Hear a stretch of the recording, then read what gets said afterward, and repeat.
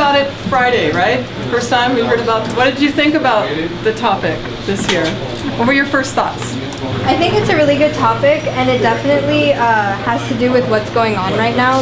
It's a topic where I think that it's going to bring us lots of fun challenges, and like you said, it's related to what's going on in the world, and it's easy to communicate with other people. So, as teams, what is the first thing that you do when you start working on the project? We go together and we first try making up a bunch of ideas, and we basically just look at them and see how the pros and cons of each one. What our first step was we schedule a lot of field trips. You guys are throwing all these ideas out there. How would you, as a team, just pick one of those? How do you do that? We divide our team in half before that. So one of the teams would choose milk, and maybe another one would choose chicken or something like that. And we find a solution that might work, and we get all the information about it, and we do a presentation to our rest of the teammates and the coaches. And then we just kind of take a vote to see which one is the easiest to work with and which one is the best choice. Generally, we vote, and then before we apply it, we convince everyone else that that's the best choice, so they don't feel like they're left out or anything. What if you have everybody in your team thinks it's a great idea, but there's one person that really doesn't think that's a good idea? What would you do? Yeah? We'd ask him or her to state reasons on why it's not a good topic, and if they'll try to justify it.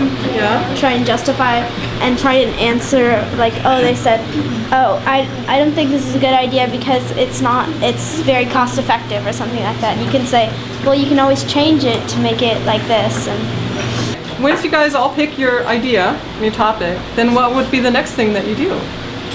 Yeah? Yeah? So first we'd, like Camden said earlier, we'd go to find specific researchers who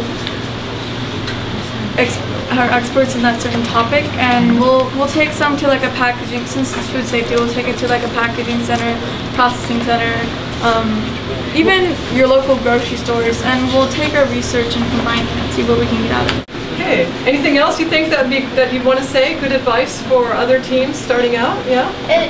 If you gotta stay organized. Last year we were everywhere, and it was hard to catch up and be with it. For the research project, if you're gonna do it with your whole effort and heart and soul, because if you only go halfway, then you really no point in doing it at all. I think you should just basically have fun when you're doing this, and you should put your heart and soul, like Adita said, but you should be serious and have fun at the same time. You should never get in a fight with your teammates because it just gets worse and worse.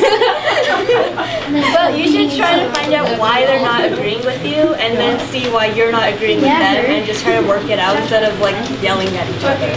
At competitions, don't get stressed out. If you're not so good at all the missions, don't get stressed out because it's only a little bit of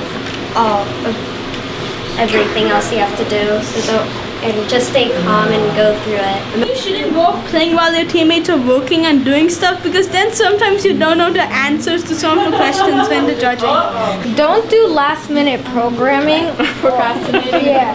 Well, yeah, and because usually when you do that, you're all stressed out because you just gotta do it by this time. You have 10 minutes, and then when you're stressed out and you do it at the last minute, nothing works.